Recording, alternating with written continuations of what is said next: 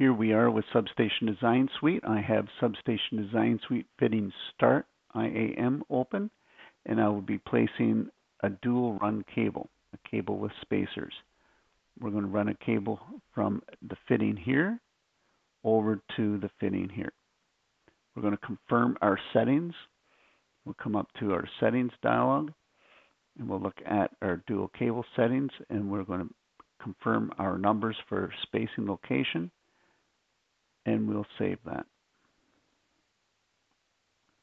I can pick two fittings to add cable. I'll pick this fitting to this fitting, and you can see we have a cable in the center.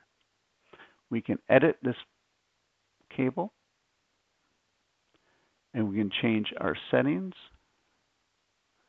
maybe to 5, and let's go to 5, and we'll apply that.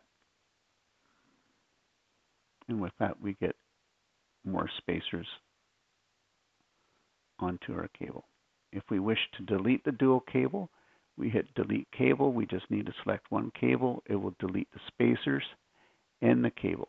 The cables will be removed from the Windows directory as well.